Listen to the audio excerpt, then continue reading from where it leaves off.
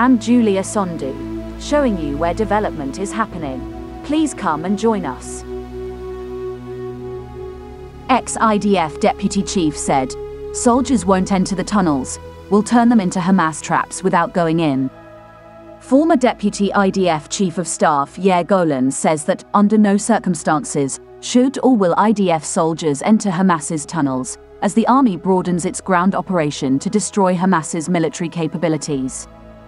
In an interview with Army Radio, the reserves general says, "You don't need to go into the tunnels, and it would be a mistake to enter the tunnels, where Hamas is hiding out and waiting. The wisdom is to find the entrances and seal them, or send in smoke that will cause the enemy to come out," says Golan. "Under no circumstances do you fight in the tunnels, where there is no chance that you won't get hurt. You don't fight inside the tunnels, you counter the threat of the tunnels," he says. When it is put to him that Hamas is capable of remaining inside its vast underground tunnel network forever, Golan says, "Take my word for it. The IDF has the capabilities today to deal effectively with the tunnels. It has all the knowledge and the means." Golan, who headed south on October 7th and joined in the fighting against rampaging across the western Negev, elaborated, "The moment that we get to the tunnels, or regarding the tunnels we've already reached, from the moment the entrances are found, the full advantage is with the attacking forces." Asked whether the IDF would have to enter Shifa Hospital to expose and deal with the tunnel entrances there, Golan said he did not know how the fighting would play out. And he stressed the two imperatives of battling Hamas and freeing the hostages. Asked whether he would favor a deal whereby the hostages are freed in return for the Hamas leadership being given safe passage to Iran, Syria or elsewhere, Golan said, "If only. If we can get to a situation where the Hamas leaders sail away and our hostages are freed, that would be almost too good to be true." He stressed that nobody knows what is realistic in terms of any such deal. But he adds, "Are we ready to pay a heavy price for the release of the hostages?" The answer is yes. When he is asked about US President Joe Biden's support for a pause in Israel's offensive to enable the release of the hostages, Golan says, "Anything that enables the speedy release of the hostages would be blessed, but he doesn't think it will be that simple." He notes that Hamas is not the only force holding hostages. So, too, are other groups and clans, he says. What Israel can expect in a Gaza Metro tunnel fight. Israel-Hamas war set to enter a big phase, both in the streets and as deep as 70 meters underground. Amid fears of yet another long war in the region, Israel has now begun its ground campaign in Gaza. The Israel Defense Forces, IDF, has already claimed several successes in its 3-week campaign, including the elimination of several leaders including Ibrahim Biari, who it described as a ringleader of the October 7th attacks, and liberating at least one hostage held by Hamas. But Israel's military commanders will know that this is unlikely to be a simple operation. Among the factors complicating their mission of eliminating Hamas is the Gaza Metro, a vast network of interconnected tunnels within the region. Having invested heavily in subterranean infrastructure over the years, Hamas is counting on this network to aid its survival in the coming weeks.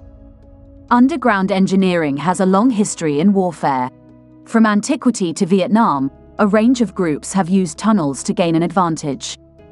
Not only can they provide concealment and freedom of movement, but they also present a range of challenges for the attacking force.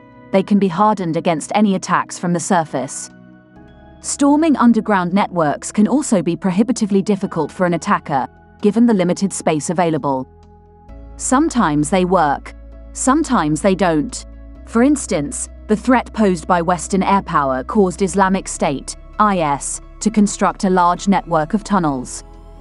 These tunnels made surveillance and airstrikes difficult and were riddled with traps, making capture by ground forces dangerous and difficult.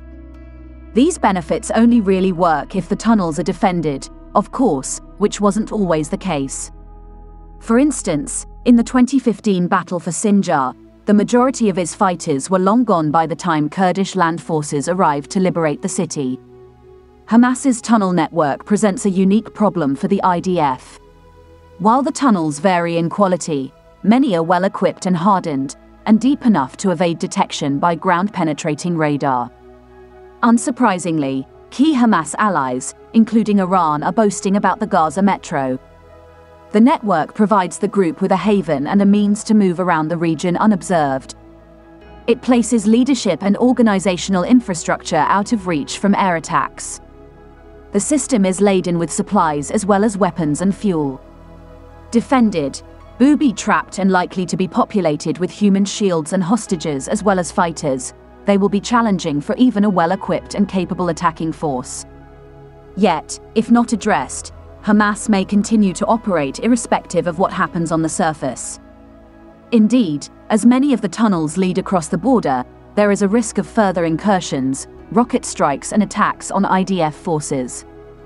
And, given the heavily urbanized nature of Gaza, much of the network is beneath civilian infrastructure, which further complicates Israeli operations. Hamas is a proficient and prolific user of tunnels. But in honing its expertise, the group has also provided Israeli forces with a decades-long crash course in how to deal with their underground operations. In addition to their own experience with Hamas tunnels, the IDF can also draw upon lessons from the U.S. experiences with drug cartels burrowing on their southern border with Mexico. While Hamas is counting on its tunnels to cause problems, Israel already has a range of solutions. It has already gained valuable experience in underground operations, having learned hard lessons from the past. A range of innovative purpose-built technologies and strategies can be used to provide the IDF with a technological edge. Some are simple, such as flooding tunnels with sewage, whereas others are more complex, involving specialized engineering. Some solutions, such as ground-penetrating explosives, might be difficult to use, given the presence of civilians. Israel has known about the tunnels for a long time and is taking them seriously.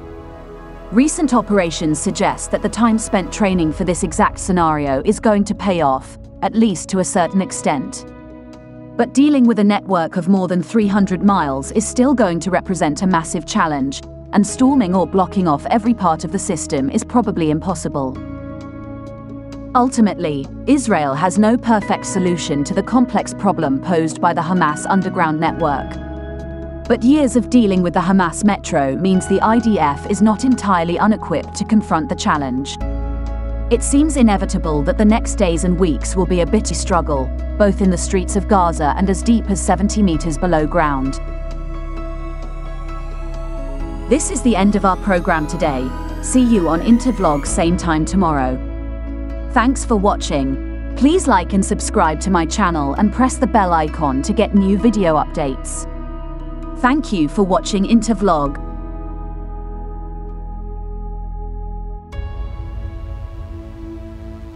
Thank you.